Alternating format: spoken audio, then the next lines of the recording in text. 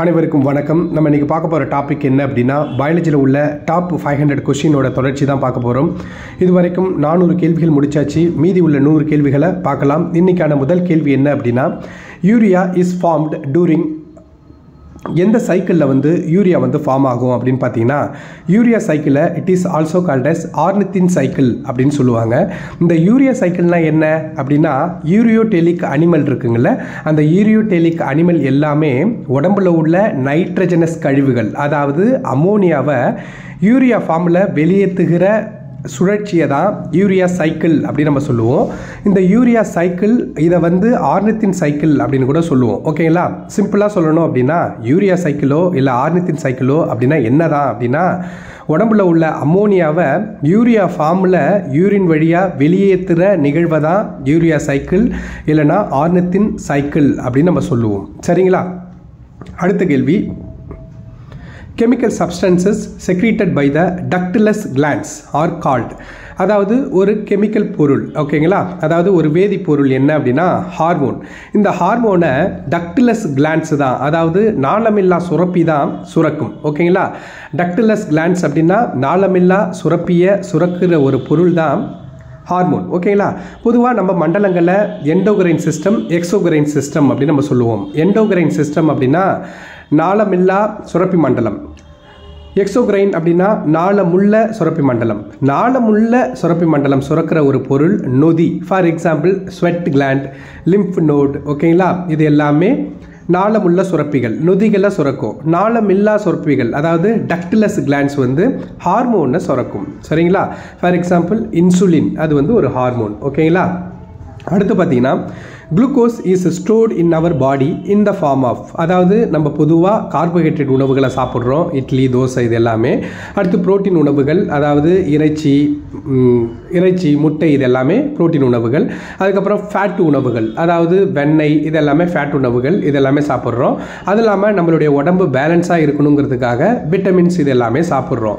இப்போ பொதுவாக நம்ம உடம்புல தேவைக்கு போக, அதாவது ஆற்றல் அப்படிங்கிறது குளுக்கோஸ் தான். எந்த ஒரு வகை உணவை எடுத்தாலும் அது ஃபைனலாக குளுக்கோஸாக தான் மாறணும். அப்போது அந்த தேவைக்கு போக மீதி குளுக்கோஸை என்ன ஃபார்மில் வந்து ஸ்டோர் ஆகும் நம்ம உடம்புல அப்படின்னு பார்த்தீங்கன்னா, கிளைக்கோஜன் அப்படிங்கிற பேரில் ஸ்டோர் ஆகும். எங்கே அப்படின்னு பார்த்தீங்கன்னா, லிவர்லேயும் ஸ்கெலிட்டல் மசில்லையும், கல்லீரல்லையும் தசைகள்லையும் இந்த கிளைக்கோஜன் வந்து ஸ்டோர் ஆகிருக்கும். இதே நம்ம ஒரு விரதம் எடுக்கிறோம் அப்படின்னா அந்த டைமில் நம்ம சாப்பிட மாட்டோம். அப்போது நம்ம லிவரில், கல்லீரலில் உள்ள ஸ்கெலிட்டல் மசிலில் உள்ள இந்த glycogen storage form of glucose வந்து பார்த்திங்கன்னா உடஞ்சி, அந்த கிளைக்கோஜன் உடஞ்சி குளுக்கோஸாக கன்வெர்ட் ஆகி நம்மளுக்கு ஆற்றல் வந்து கிடைக்கும். சரிங்களா? அடுத்து பார்த்திங்கன்னா, plasmodium is a parasite that causes. Plasmodium அப்படிங்கிறது வந்து ஒரு ஒட்டுண்ணி, அதனால தான் நம்மளுக்கு மலேரியா ஏற்படும். பொதுவாக பிளாஸ்மோடியம் வகைகள் வந்து பார்த்திங்கன்னா பல வகைகள் இருக்குது. ஆனால் 5 ஸ்பீசிஸ், 5 முக்கியமான இனங்கள் தான் மலேரியாவை உருவாக்கும். For example plasmodium malariae, plasmodium vivax, plasmodium ஓவேல், plasmodium பால்சிஃபெரம், இப்படிங்கிற இந்த வகை மட்டும்தான் மலேரியாவை ஏற்படுத்தும். அடுத்து பார்த்தீங்கன்னா, பேரடிட் gland secrete and enzyme. பேரடிட் gland அப்படிங்கிறது நம்ம காது இருக்குங்கள, இந்த டயக்ராம் பார்த்தா உங்களுக்கு தெரியும், காது பக்கத்தில் 2 சைட்லையும் இருக்கிறது தான் பேரடிட் சுரப்பி அப்படின்னு நம்ம சொல்லுவோம். அந்த பேரடிட் கிளாண்டு தான் ஒரு என்சைமை சுரக்கும். ஃபார் எக்ஸாம்பிள் என்சைம் அப்படின்னா நொதிகள், பயாலஜிக்கல் ஆக்டிவிட்டி, நம்ம உடம்புல நடக்கிற நிகழ்வுகளை வேகப்படுத்துறதுக்காக சுரக்கிற ஒரு பொருள் தான். அதுதான் அமைலேஸ் அப்படிங்கிற ஒரு என்சைமை சுரக்கும். பொதுவாக சலைவரி கிளாண்ட், உமிநீர் சுரப்பி எந்த என்சைமை சுரக்கும் அப்படின்னா அமைலேஸ் அப்படிங்கிற என்சைமை சொல்லுவோம். இதில் எக்ஸாக்டாக சலைவரி கிளாண்டில் பேரடிட் கிளாண்டுன்னு ஒன்று இருக்குது. சரிங்களா? பேரடிட் gland, sub lingual gland, sub mandibular gland இப்படின்னு இருக்குது. இதில் பேரடிட் கிளாண்டு தான் அமைலேஸ் அப்படிங்கிற என்சைமை உருவாக்குது. ஓகேங்களா? அது நம்ம கார்போஹைட்ரேட் உணவுகளை செரிக்கிறதுக்கு ஹெல்ப் பண்ணுது. ஓகேங்களா? செரிக்கிறதுக்கு ஹெல்ப் பண்ணுது. இதுதான் பயாலஜிக்கல் ஆக்டிவிட்டி. ஓகேங்களா? அடுத்து பார்த்தீங்கன்னா, which one of the following is an insect, அதாவது கீழ்கண்டவற்றுள் எது பூச்சி அப்படின்னு சொல்லிட்டு கேட்குறாங்க. எது அப்படின்னு பார்த்தீங்கன்னா, ஸ்பைடரா, சென்டிபீடா, மில்லிபீடா, இல்லை ஆண்டா அப்படின்னு சொல்லிட்டு கேட்குறாங்க. எறும்பா அப்படின்னு கேட்குறாங்க. எறும்பு தான் வந்து ஒரு பூச்சி இனத்தில் வரும். சரிங்களா? இந்த எறும்போட உடம்பை 3 வகையாக பிரிப்பாங்க. சரிங்களா? எறும்போட உடம்பை 3 வகையாக பிரிப்பாங்க. இந்த ஆண்ட்டை வந்து பார்த்திங்கன்னா எறும்பை ஒரு காலனி, சோஷியல் காலனி உடைய பூச்சி அப்படின்னு சொல்லுவாங்க. ஏன் அப்படின்னா அது காலனியாக தான் வாழும், அதாவது குரூப்பாக தான் அது வந்து வாழும். சரிங்களா? இந்த ஆண்ட்டை தான் வந்து இன்செக்ட் அப்படின்னு சொல்லுவாங்க. ஓகே, அடுத்த question. Consider the following statement. இது ஒன்லைனராகவே பாருங்கள். என்ன அப்படின்னா, செரிகல்ச்சர் அப்படின்னு பார்த்தீங்கன்னா கல்டிவேஷன் ஆஃப் சில்க்வர்ம், அதாவது பட்டுப்புழு வளர்ப்பதான், அதை பற்றி படிக்கிற படிப்பை தான் இல்லை பட்டுப்புழு வளர்ப்பதான் செரிகல்ச்சர் அப்படின்னு நம்ம சொல்லுவோம். அடுத்த ஸ்டேட்மெண்ட் பாருங்கள். அர்போரிகல்ச்சர் அப்படின்னா cultivation of trees and vegetables அப்படின்னு சொல்லிட்டு கொடுத்துருக்காங்க.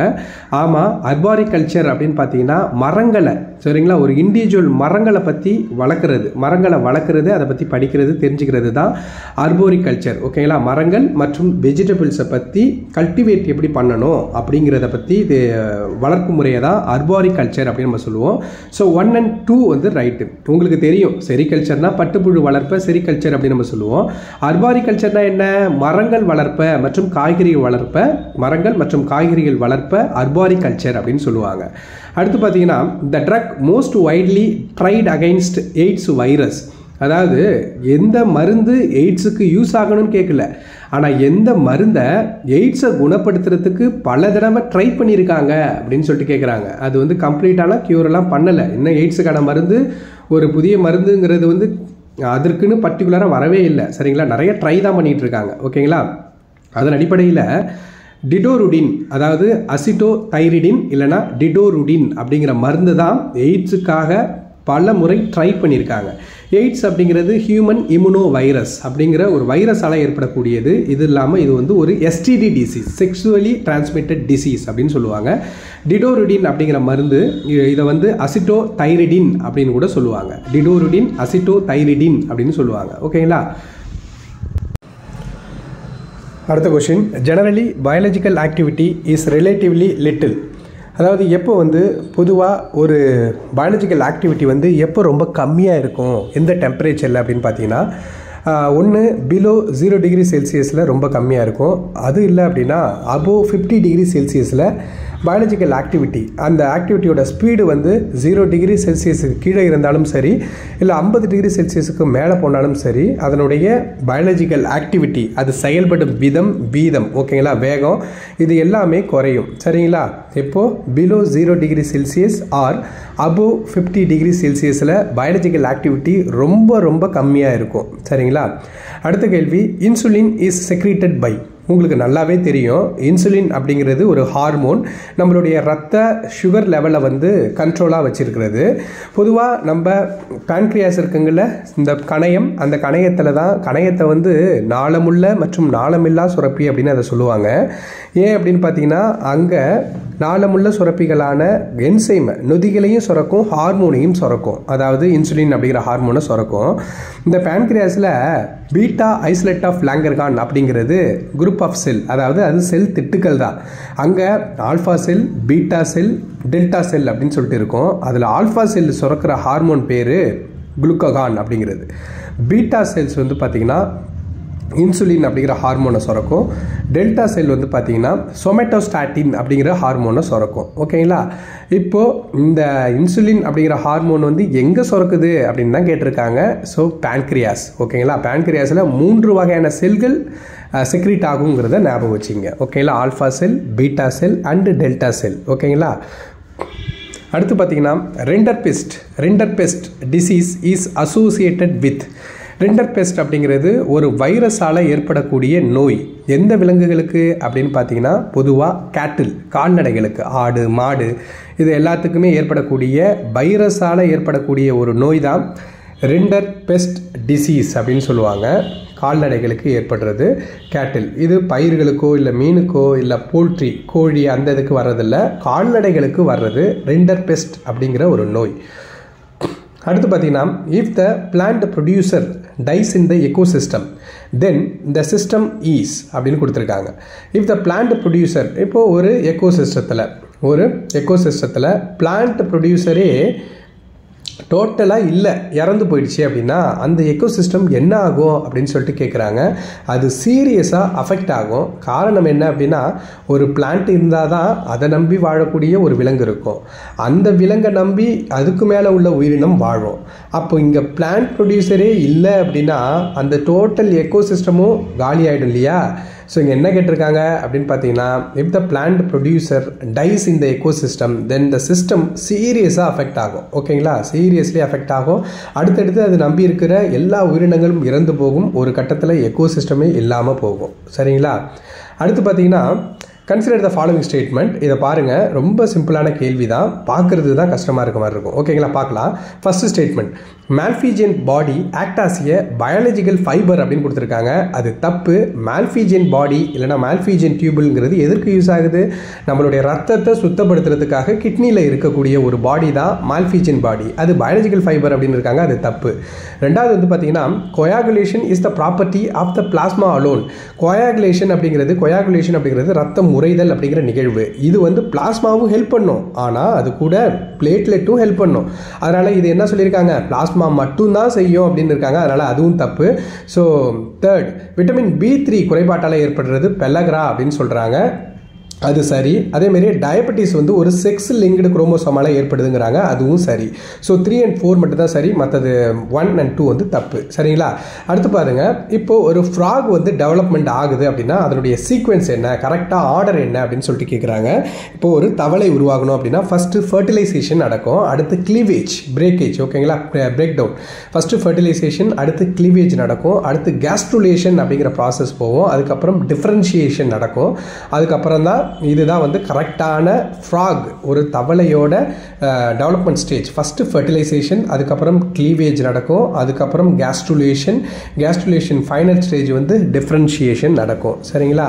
தவளையோட குட்டியை டேட்போல் அப்படின்னு சொல்லுவாங்க. தவளை அப்படின்னா ஃப்ராக், நம்ம பார்க்குறது நீரிலும் நிலத்திலும் வாழக்கூடிய உயிரினம்.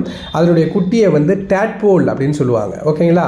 அடுத்து பார்த்தீங்கன்னா, glycogen storage takes place mostly இன், அதாவது ஃபஸ்ட்டு கிளைகோஜன்னா உங்களுக்கு ஏற்கனவே பார்த்தாச்சு. நம்ம சாப்பிட்ற சாப்பாடு லாஸ்ட்டாக குளுக்கோஸாக மாறும். அதை வச்சு தான் நம்ம இப்போ பேசிகிட்டு இருக்கிறோம். ஆற்றல், அந்த போதுமான ஆற்றல் நம்ம குளுக்கோஸ் மீதியை, இப்போ ஒரு பணம் இருக்குது, 100 ரூபா பணம் இருக்குது நம்மளுக்கு தேவை அப்படின்னா, கையில் 500 ரூபா இருக்குது, 100 ரூபா தான் நம்மளுக்கு தேவைன்னா 100 ரூபாயை நம்ம யூஸ் பண்ணிக்கிட்டு 400 ரூபாயை பேங்க்கில் டெபாசிட் பண்ணுவோம். அதேமாதிரியே நம்மளுக்கு உடம்புக்கு தேவைக்கு போக மீதி உள்ள குளுக்கோஸை லிவர்லேயும் ஸ்கெலிட்டல் மசில்லையும் தான் நம்ம ஸ்டோரேஜாக பண்ணி வைப்போம். அதாவது குளுக்கோஸை அப்படி ஸ்டோர் பண்ணி வச்சோம்னா அப்போ அதோடைய பேர் கிளைகோஜன் அப்படின்னு நம்ம சொல்லுவோம். அப்போ நம்ம ஃபாஸ்டிங் இருக்கும்போது அந்த கிளைகோஜன் தான் உடஞ்சி நம்மளுக்கு குளுக்கோஸாக கன்வெர்ட் ஆகி ஆற்றல் கிடைக்கும். இப்போது கிளைகோஜன் எங்கே நடக்கும் அப்படின்னு பார்த்தீங்கன்னா லிவரில் தான் அது ஸ்டோர் பண்ணி வச்சுக்கும். குளுக்கோஸ் வந்து கிளைகோஜன் அப்படிங்கிற ஃபார்முல லிவரில் தான் ஸ்டோர் பண்ணி வச்சுருக்கோம். இப்படி இந்த குளுக்கோஸ் வந்து கிளைகோஜனாக கன்வெர்ட் பண்ணுறாங்களே, அந்த ப்ராசஸ் பேர் கிளைகோஜெனிசிஸ். சரிங்களா? குளுக்கோ நியோஜெனிசிஸ் அப்படின்னு சொல்லுவாங்க. குளுக்கோ நியோஜெனிசிஸ்னால் குளுக்கோஸை வந்து கிளைகோஜனாக ஸ்டோர் பண்ணி வைக்கிறாங்க. அதனால் அது குளுக்கோ நியோஜெனிசிஸ். அதை அந்த இருக்கிற கிளைகோஜனை உடச்சி, விரதம் இருக்கும்போது அது உடஞ்சி குளுக்கோஸாக மாறினுச்சுன்னா அது பேர்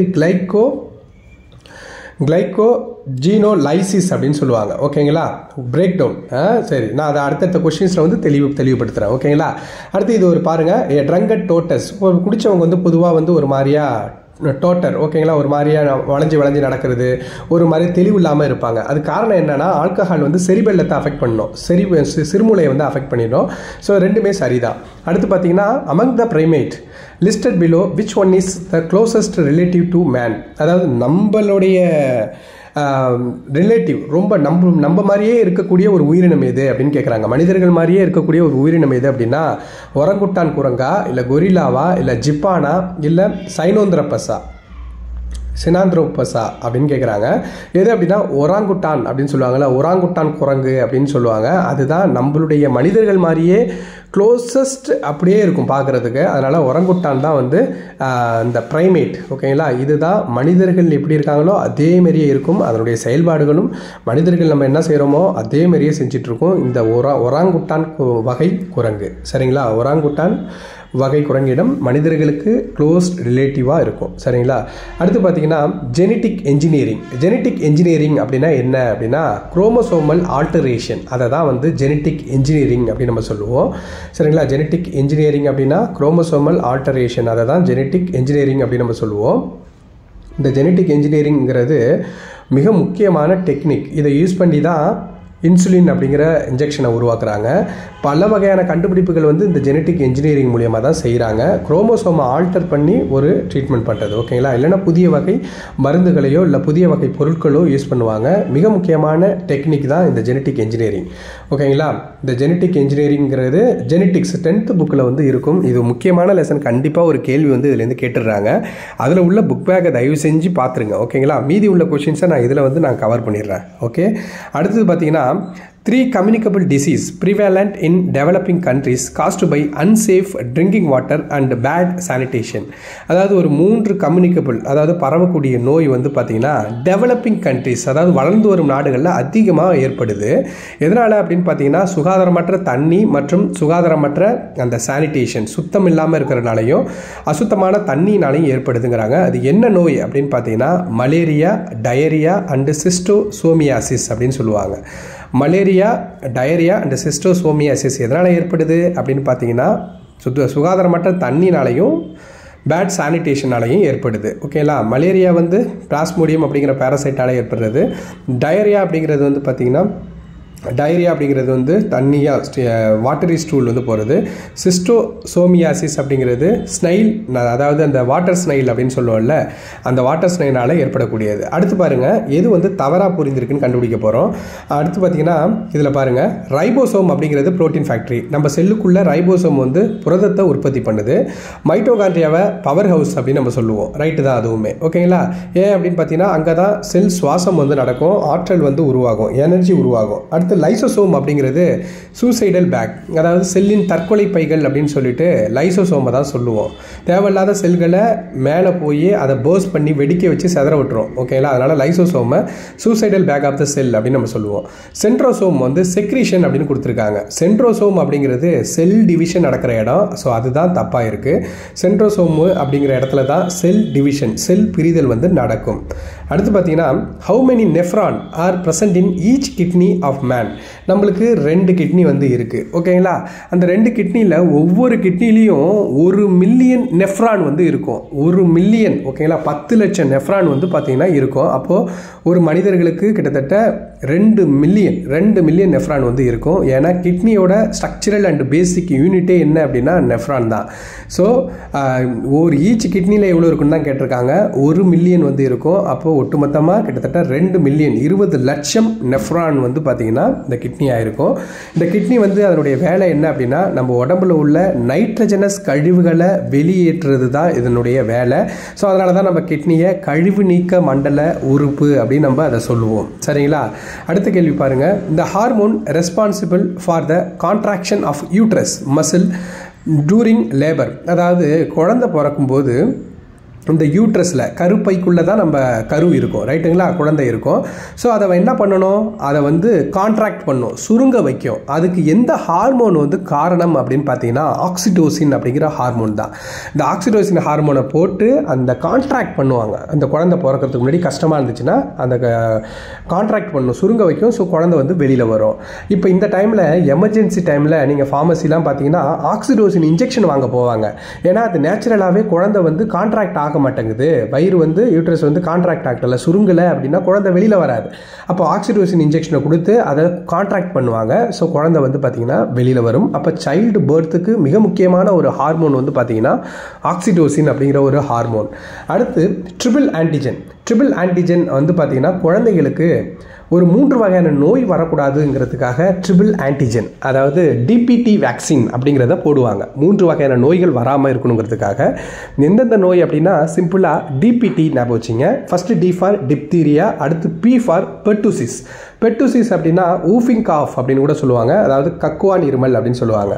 அடுத்து தமிழில் கக்குவான் இருமல். அடுத்து டெட்டனஸ் அப்படின்னா கிளாஸ்ட்ரிடியம் டெட்டானை அப்படிங்கிற பாக்டீரியாவால் ஏற்படக்கூடியது தான் டெட்டனஸ், அதாவது ரணஜன்னி. இந்த தாடை வந்து அப்படியே லாக் ஆகிடும். இந்த 3 வகையான நோய்கள் டிபிடி, ஓகேங்களா, டிப்தீரியா, பெர்டூசிஸ் அண்ட் டெட்டனஸ் வரக்கூடாதுன்னு தான் ட்ரிபிள் ஆன்டிஜன் கொடுப்பாங்க குழந்தைங்களுக்கு. நன்றி, வணக்கம். ஏதாவது டவுட் இருந்தால் கமெண்ட் பண்ணுங்கள்.